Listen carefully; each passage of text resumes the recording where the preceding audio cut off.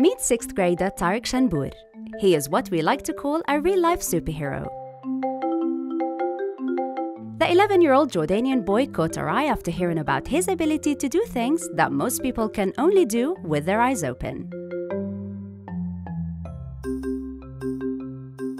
Completely blindfolded, Tariq can avoid obstacles while driving a bike, mimic the movement of a friend situated across the playground, play football, accurately measure distances, and most impressively, guess colors.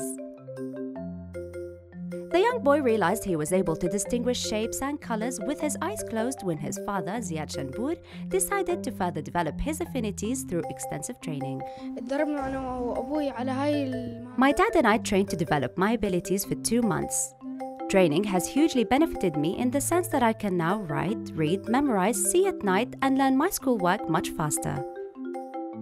Through various activities, Tariq's father has trained his son's right, left, and middle parts of the brain to work together and function at the same time.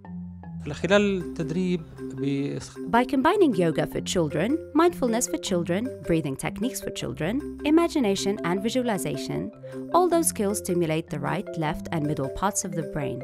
By stimulating those parts of the brain at once, the brain comes into what we call a total state of the brain.